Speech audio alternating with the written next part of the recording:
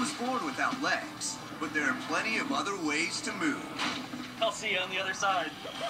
The all-new series, Armed and Ready, tomorrow at 10, only on Travel Channel.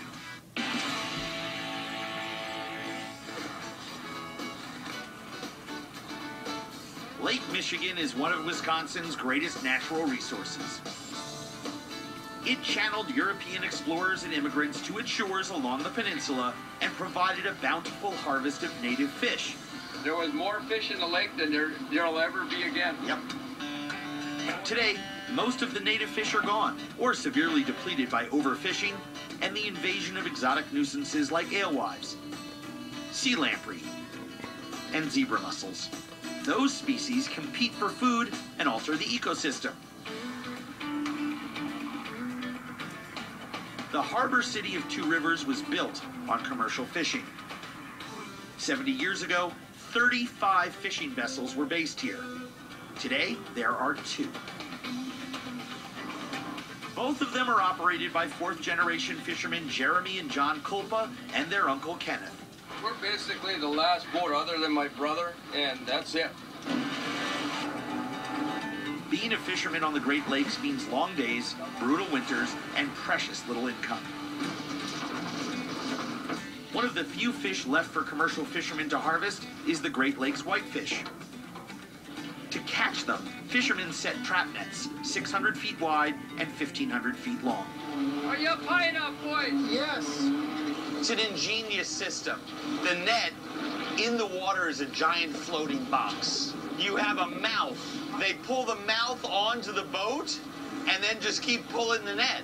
So all the fish in this giant box of a net are just pushed further and further to the back of the net until you start bringing them into the boat. The net pulls in whatever happens to be swimming nearby, including a living reminder of how things used to be. Oh, come on! This is a lake trout. What a beauty! Today, the Department of Natural Resources stocks 1 million lake trout a year into Lake Michigan, just enough for sport fishing. I love this fish. But not for commercial fishing. What is left for the pros is one of the world's most underappreciated finned creatures, the whitefish. This is one of the truly delicious fish of the world. You can broil them, you can grill them, you can saute them, you can smoke them, you can pickle them. It's a keeper if it's 17 inches or longer. See, tail off the end of the board. We score just 1 box from this net. We gut them on the boat and save the livers for later. We haul them back to Susie-Q Fish Company, the last commercial fishing processor left on this part of the lake, and the last place locals can buy fresh whitefish for a long-standing Door County tradition, the outdoor fish boil. Immigrant fishermen brought the practice with them from Scandinavia, using the onboard stove to boil up some of the day's catch along with a few potatoes. The outdoor fish boil has come ashore in the modern era. Two Rivers firefighter Kevin Sear heads the department's annual fish boil fundraiser. Most Fridays, he fires up the kettle for the fellas at the firehouse. Occasionally, extra guests like the police chief, city manager, and retired firefighters wander in to feast and chew the fat. 7 gallons of water and 3.5 pounds of salt are heated in a cast iron kettle over a wood fire. Potatoes, onions, and carrots are lowered into the boiling water. The whitefish is cut into small chunks and lowered on top of the vegetables. We got a little double-decker. No, that's what you gotta do. Once the fish oils rise to the top of the pot, the boil becomes exciting for the crowd to watch and slightly dangerous. The lads insist I'm outfitted in safety gear in case I do something wrong. We're going to put some kerosene on the fire. Right. The goal is to get the oil and the scales and the gross stuff off the top of the... Right, because that floats to the surface. Yep. There's a neat little Midwestern firehouse trick. Yep. If for some reason I turn into a human firework, stop, drop, roll. You going to remember that, Andrew? I am going to remember that.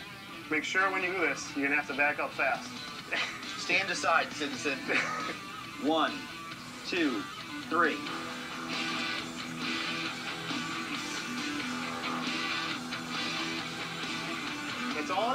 That was awesome. Was it? Yeah. Now tell your kids not to play with fire. Don't ever do that again. But see, best of all, it actually works. They cleaned all the stuff off the top Yeah, first. well, there's a team. I mean, That's minor. my work here is done. Look at that, huh? It's a simple but absolutely delicious plate full of flavor. That whitefish is so fantastic. It's firm, it's clean, it's not fishy at all. Not at all. That's as fine a fish to eat as there is. And there's more than one way to cook them. Retired firefighter Claude Richmond used to make fish in the guts for his colleagues at the firehouse. It's the easiest, and some would add, not the most appetizing way of cooking whitefish. Claude uses the whole fish, guts them, leaving all the entrails at the bottom of the pan. And what does cooking them on top of the guts do? You gotta cook fish in oil or something, though. There's oil in the guts. And That's a very good point. I mean, this is clearly from a bygone era where you need to keep things super simple, super fast. Yeah, they used to make them on the manifold in the boats. Is that true? That is true. Not everyone eats the digestive tract. Some just go for the meat, or the eggs and the liver. These are supposed to be good too, the eggs. There's caviar. My favorite part. It's a little overcooked, but, you know. That's very good. Very good. This is some kind of odd connective tissue part of the fish maw, the stomach. Right here. That's the liver there. Mm-hmm. Oh my God, that's delicious. But I'd rather eat the poached eggs and the liver on this fish than the fillet. Really? To me, the great benefit is that all of these little bits of fish offal are basically cooked in its own fat. We save the best bits for last. Fish livers, floured and fried. It's like candy.